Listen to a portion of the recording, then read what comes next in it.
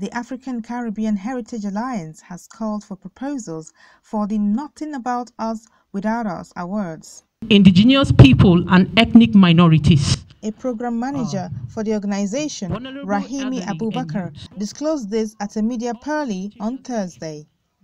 She said the initiative is designed to celebrate Inclusion Project, promises to be first of its kind in Nigeria and beyond on account of its genuine motive of poverty alleviation in our society. There's satisfaction when you know that people that are people whose voices are not heard, people who are just there, nobody to talk, represents them.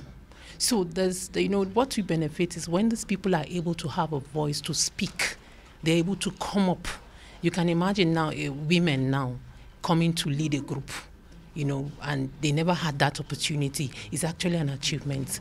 She added that the call for proposal is the first activity of the African Caribbean Heritage Alliance in its Now Us Awards project, built to span 2 years, which kicked off October 2021. We talked about the different the trainings that each of these participants will have. We're going to have a selection process, and those 10 that will come top 10 are not just going to be left.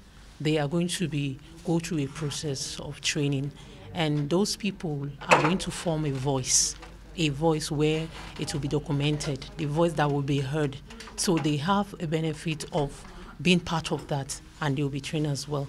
Apart from that, the first, second, and the third, the first two, the second and the third will also have a grant of 15 and 10,000 euros, just as we mentioned.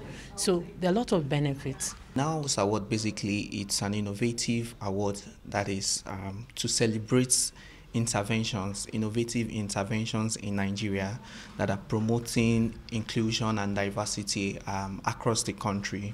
And one of the things that we tend to focus on are these interventions that are being implemented by our rights holder groups and communities by themselves.